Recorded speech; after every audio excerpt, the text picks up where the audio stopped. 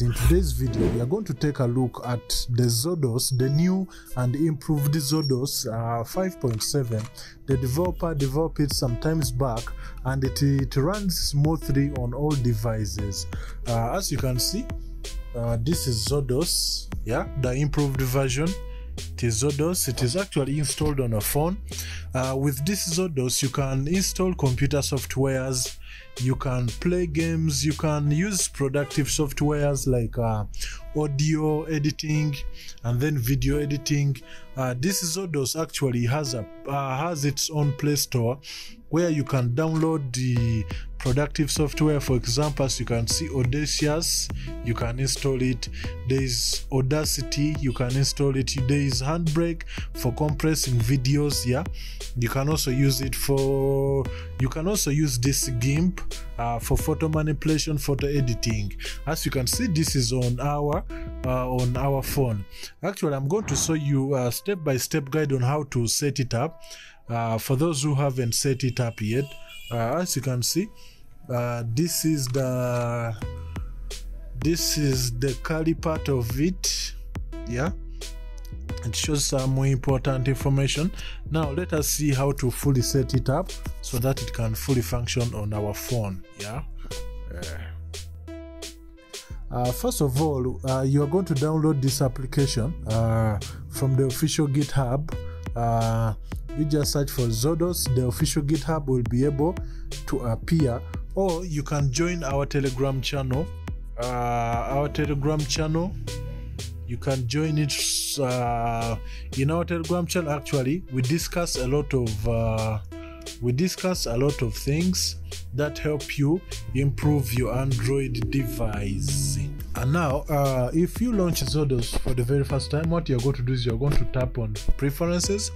When you tap on Preferences, of course, these are settings. They will be, as you can see, this one. Then you're going to scroll down here and then tag on full screen on device display. You tag it on, and then this one to force orientation, to force landscape. After that, of course, you exit and then tap on it again. When you tap on it again, you're going to tap on this start. Now from here, you're going to choose what you're going to use. From here, you will tap on this one, Xodoz. You wait for it to load. It will detect your system.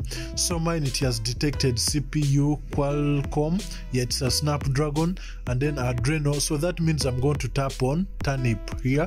But yours, if it detects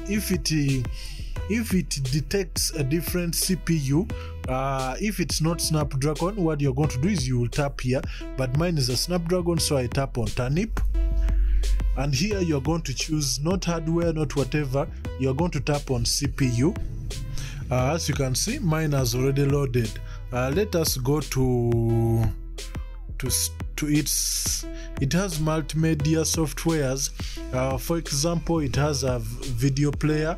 As you can see, it is a video player or audio player. Entertainment, Uganda. Media Entertainment, Uganda. Let us try to check the. Yes, you can see it has video editor. For those who have ever used the Premiere Pro, as you can see, this video editor, it's like the way you see Premiere Pro. You can edit your videos from this point. It has audio editor too, and this is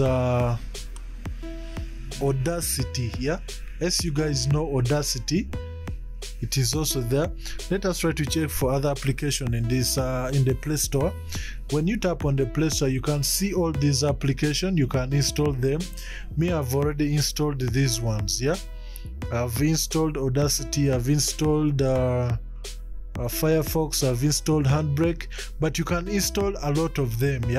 You can choose the one you want. As for development, you can see there is Cursor.